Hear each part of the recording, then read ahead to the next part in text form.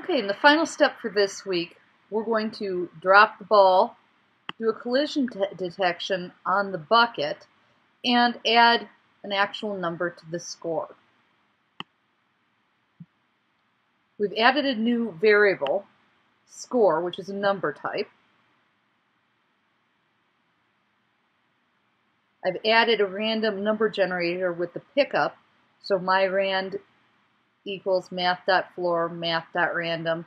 This is your maximum 3, the minimum is 0, so it will go between 3 and 0. Actually, I want this to be, let's make it between 3 and -3, so it should be able to go either left or right. Maximum amount, minimum amount. Drop hasn't changed. Sticky ball changes. This is all the same where it's dropping, else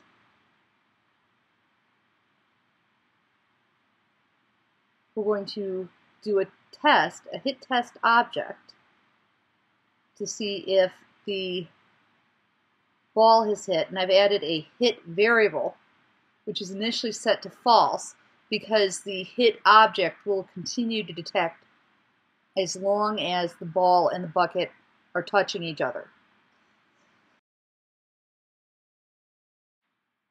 So they will continue to change the score unless you do this to make it only change the score once.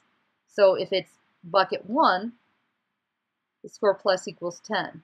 If it's bucket 2, it's 20, bucket 3 is 30, bucket 4 is 40, bucket 5 is 50, bucket 6 is 60. Let's test it.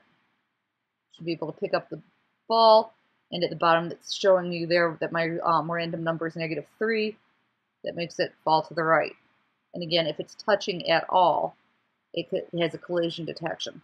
Next week, we're going to get more precise with collision detection, and we're also going to launch it instead of just dropping it. Let's try this again. It will actually let me pick it up again, but since it's already been hit once, it won't let me do a second hit test. Let's try this again. I pick it up, it's -2. I know it's going to fall a little bit to the right. That one was detected by the 10. Try it again. I click on it. Again, I got -2. I want to give you a score of 30. I've got a trace in here so I can see what my how it's going to fall left or right each time. -3. But it makes it a little bit more random so people who didn't see that wouldn't be able to tell. Again, next week we're going to make it a little bit more fun. Now for the homework assignment, you're supposed to do a similar game, but I want you to have 3 beanbags and a target, and I want you to add up the score from 3 instead of just 1. It should be pretty easy to do from this example.